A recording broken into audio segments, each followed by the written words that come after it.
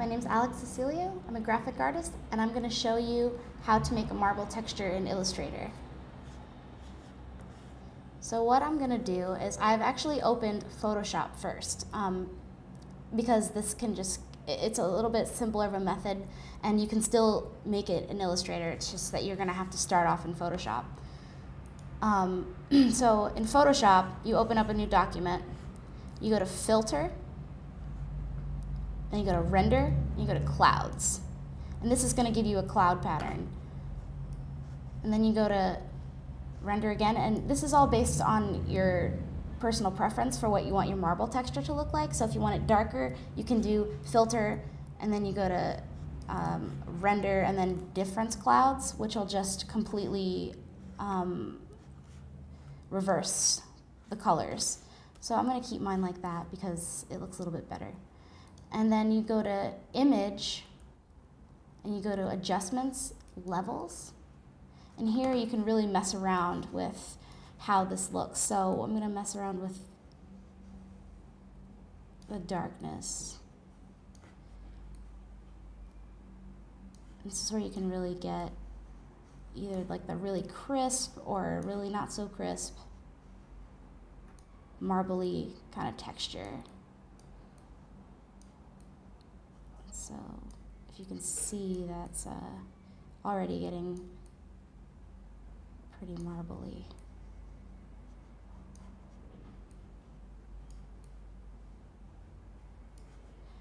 And I'm actually not liking how this is turning out, so I'm going to do Difference Clouds. I'm going to go back to Image, Adjustments, Levels. And here, this is where you can get, yeah, there you go. There's some marble. And there you already have like the lightened, kind of crispy effect that you can notice with. Okay, so that's the basic way to make it in Photoshop. So then you can push Command A, which is going to select all of your image. Command C will copy it. And then if you go into Illustrator, suppose you want your marble to look kind of orangey. And you can do that in Photoshop, but if you're going to add more elements of Illustrator in this image, then you're going to want to do it in Illustrator, which is what I'm going to do. And so you can add a new layer, and you could put it below or above. It really depends on your preference. And just draw a square that's or a rectangle the same size as the one that you have, and just fill it with the color you're looking for. We'll add that. And then you're going to go up to your first layer. You're going to go to the transparency button. You go to multiply. Oops, and see, actually what I've done is multiplied the wrong layer. So make sure the right layer is selected. All